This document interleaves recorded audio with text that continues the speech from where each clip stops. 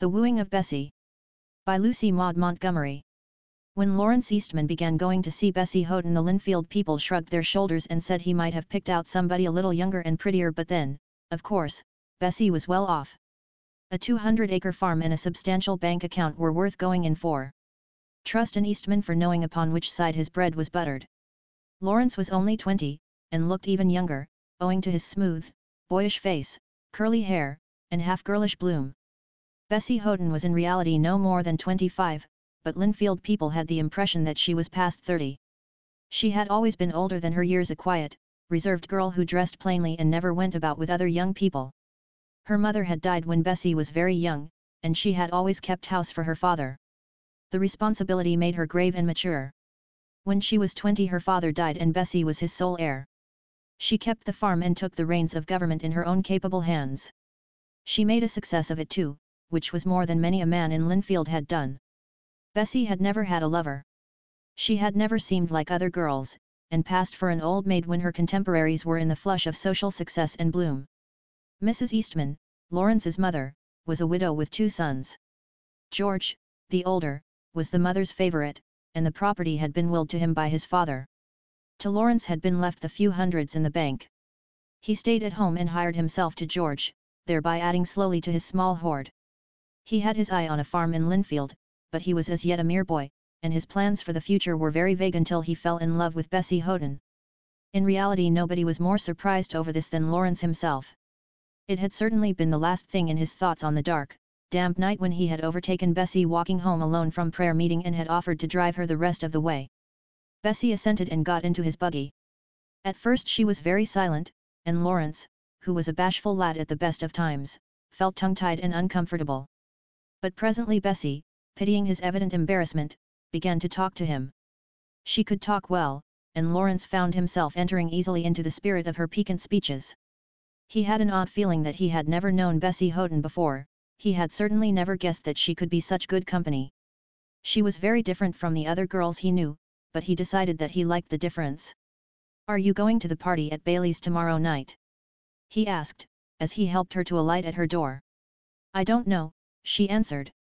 "I'm invited, but I'm all alone and parties have never been very much in my line." There was a wistful note in her voice, and Lawrence, detecting it, said hurriedly, not giving himself time to get frightened, "Oh, you'd better go to this one. And if you like, I'll call around and take you." He wondered if she would think him very presumptuous. He thought her voice sounded colder as she said, "I am afraid that it would be too much trouble for you." "It wouldn't be any trouble at all," he stammered. "I'll be very pleased to take you." In the end Bessy had consented to go, and the next evening Lawrence called for her in the rose-red autumn dusk. Bessy was ready and waiting. She was dressed in what was for her unusual elegance, and Lawrence wondered why people called Bessy Houghton so plain. Her figure was strikingly symmetrical and softly curved. Her abundant, dark brown hair, instead of being parted plainly and drawn back into a prim coil as usual, was dressed high on her head, and a creamy rose nestled amid the becoming puffs and waves. She wore black, as she usually did, but it was a lustrous black silk, simply and fashionably made, with frost-like frills of lace at her firm round throat and dainty wrists. Her cheeks were delicately flushed, and her wood-brown eyes were sparkling under her long lashes. She offered him a half-opened bud for his coat and pinned it on for him. As he looked down at her he noticed what a sweet mouth she had, full and red, with a half-childlike curve. The fact that Lawrence Eastman took Bessy Houghton to the Bailey's party made quite a sensation at that festal scene. People nodded and winked and wondered. "An old maid and her money," said Millie Fisk spitefully. Millie, as was well known, had a liking for Lawrence herself. Lawrence began to go with Bessy Houghton regularly after that. In his single-mindedness he never feared that Bessy would misjudge his motives or imagine him to be prompted by mercenary designs. He never thought of her riches himself, and it never occurred to him that she would suppose he did. He soon realized that he loved her, and he ventured to hope timidly that she loved him in return. She was always rather reserved, but the few favors that meant nothing from other girls meant a great deal from Bessy. The evenings he spent with her in her pretty sitting room, their moonlight drives over long, satin-smooth stretches of snowy roads, and their walks home from church and prayer meeting under the winter stars, were all so many moments of supreme happiness to Lawrence.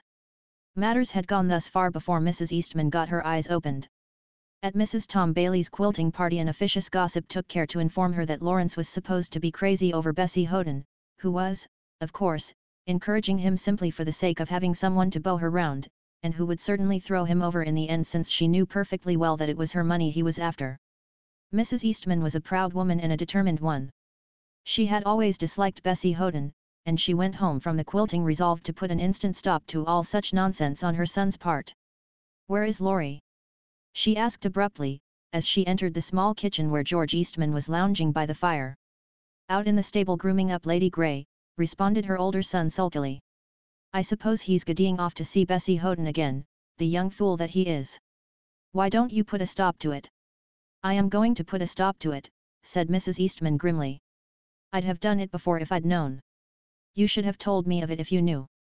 I'm going out to see Lawrence right now." George Eastman muttered something inaudible as the door closed behind her. He was a short, thick-set man, not in the least like Lawrence, who was 10 years his junior. 2 years previously he had made a furtive attempt to pay court to Bessy Houghton for the sake of her wealth, and her decided repulse of his advances was a remembrance that made him grit his teeth yet. He had hated her bitterly ever since.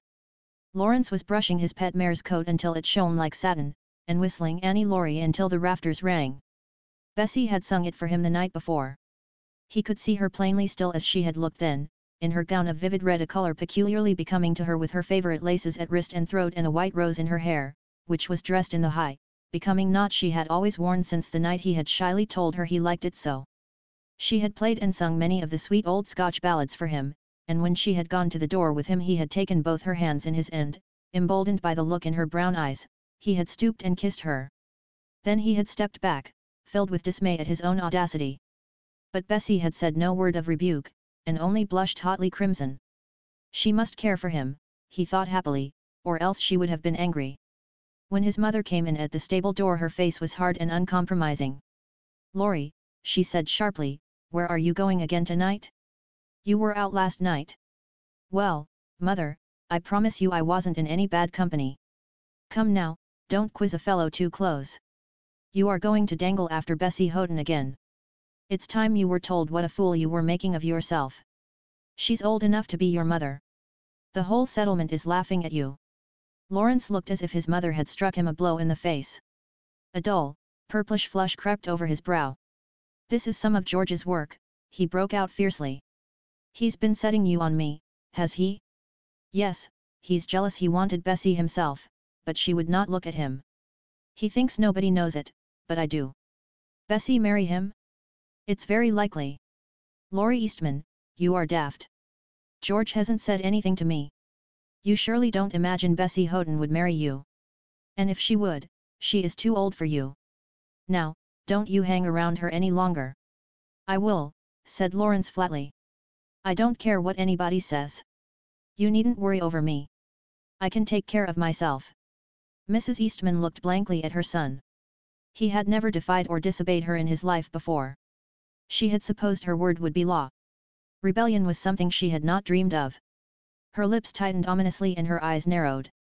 "You're a bigger fool than I took you for," she said in a voice that trembled with anger. "Bessy Houghton laughs at you everywhere. She knows you're just after her money, and she makes fun." "Prove it," interrupted Lawrence undauntedly. "I'm not going to put any faith in Linfield gossip." "Prove it if you can." "I can prove it. Maggie Hatfield told me what Bessy Houghton said to her about you. She said you were a lovesick fool, and she only went with you for a little amusement, and that if you thought you had nothing to do but marry her and hang up your hat there you'd find yourself vastly mistaken." Possibly in her calmer moments Mrs. Eastman might have shrunk from such a deliberate falsehood, although it was said of her in Linfield that she was not one to stick at a lie when the truth would not serve her purpose. Moreover, she felt quite sure that Lawrence would never ask Maggie Hatfield anything about it. Lawrence turned white to the lips. "Is that true, mother?" he asked huskily. "I've warned you," replied his mother, not choosing to repeat her statement. "If you go after Bessy any more you can take the consequences."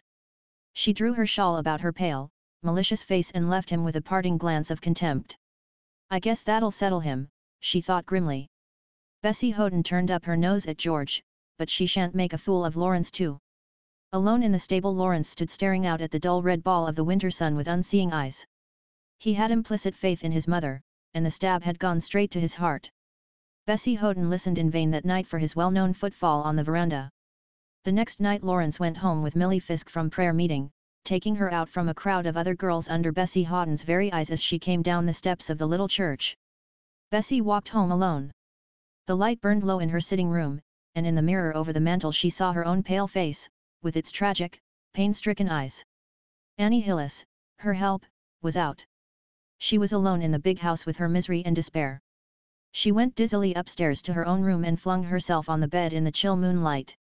"It is all over," she said dully. All night she lay there, fighting with her pain. In the wan, grey morning she looked at her mirrored self with pitying scorn at the pallid face, the lifeless features, the dispirited eyes with their bluish circles. "What a fool I have been to imagine he could care for me," she said bitterly. "He has only been amusing himself with my folly. And to think that I let him kiss me the other night." She thought of that kiss with a pitiful shame. She hated herself for the weakness that could not check her tears. Her lonely life had been brightened by the companionship of her young lover. The youth and girlhood of which fate had cheated her had come to her with love, the future had looked rosy with promise, now it had darkened with dourness and greyness. Maggie Hatfield came that day to sew. Bessy had intended to have a dark blue silk made-up and an evening waist of pale pink cashmere. She had expected to wear the latter at a party which was to come off a fortnight later, and she had got it to please Lawrence, because he had told her that pink was his favourite colour. She would have neither it nor the silk made up now. She put them both away and instead brought out an ugly pattern of snuff brown stuff, bought years before and never used. "But where is your lovely pink, Bessy?" asked the dressmaker. "Aren't you going to have it for the party?"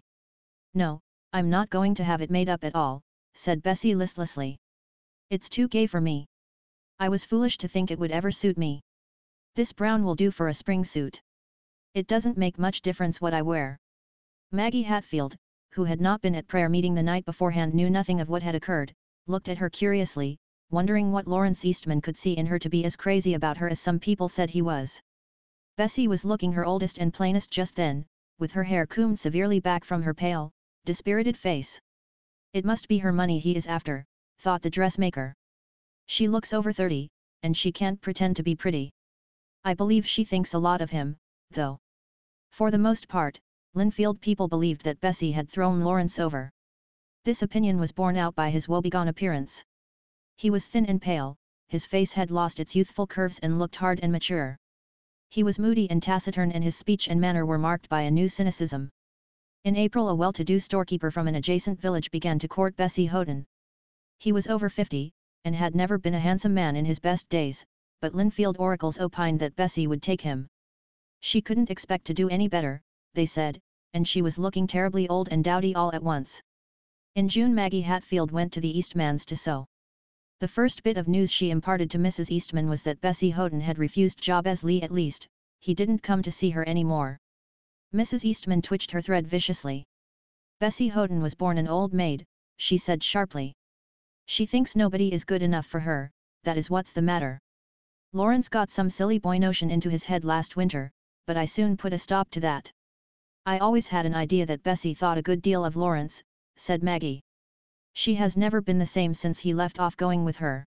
I was up there the morning after that prayer meeting night people talked so much of, and she looked positively dreadful, as if she hadn't slept a wink the whole night." "Nonsense," said Mrs. Eastman decisively. "She would never think of taking a boy like him when she'd turned up her nose at better men. And I didn't want her for a daughter-in-law anyhow. I can't bear her. So I put my foot down in time. Lawrence sulked for a spell, of course boy fashion, and he's been as fractious as a spoiled baby ever since." "Well, I dare say you're right," assented the dressmaker. "But I must say I had always imagined that Bessy had a great notion of Lawrence. Of course, she's so quiet it is hard to tell. She never says a word about herself." There was an unsuspected listener to this conversation. Lawrence had come in from the field for a drink, and was standing in the open kitchen doorway, within easy earshot of the women's shrill tones. He had never doubted his mother's word at any time in his life, but now he knew beyond doubt that there had been crooked work somewhere. He shrank from believing his mother untrue, yet where else could the crookedness come in? When Mrs. Eastman had gone to the kitchen to prepare dinner, Maggie Hatfield was startled by the appearance of Lawrence at the low open window of the sitting room. "Mercy me, how you scared me!" she exclaimed nervously. "Maggie," said Lawrence seriously, "I want to ask you a question." Did Bessy Houghton ever say anything to you about me, or did you ever say that she did? Give me a straight answer. The dressmaker peered at him curiously. No. Bessy never so much as mentioned your name to me, she said, and I never heard that she did to anyone else. Why? Thank you. That was all I wanted to know, said Lawrence, ignoring her question, and disappearing as suddenly as he had come. That evening at moonrise he passed through the kitchen dressed in his Sunday best. His mother met him at the door. Where are you going? She asked querulously. Lawrence looked her squarely in the face with accusing eyes, before which her own quailed. I'm going to see Bessy Houghton, mother, he said sternly, and to ask her pardon for believing the lie that has kept us apart so long. Mrs. Eastman flushed crimson and opened her lips to speak.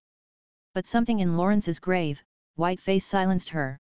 She turned away without a word, knowing in her secret soul that her youngest born was lost to her forever. Lawrence found Bessy in the orchard under apple trees that were pyramids of pearly bloom. She looked at him through the twilight with reproach and aloofness in her eyes. But he put out his hands and caught her reluctant ones in a masterful grasp. Listen to me, Bessy. Don't condemn me before you've heard me. I've been to blame for believing falsehoods about you, but I believe them no longer, and I've come to ask you to forgive me.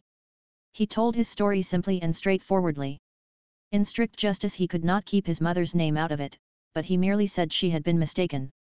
Perhaps Bessy understood none the less. She knew what Mrs. Eastman's reputation in Linfield was. You might have had a little more faith in me, she cried reproachfully. I know. But I was beside myself with pain and wretchedness. Oh, Bessy, won't you forgive me? I love you so. If you send me away I'll go to the dogs. Forgive me, Bessy. And she, being a woman, did forgive him. I've loved you from the first, Lawrence, she said, yielding to his kiss.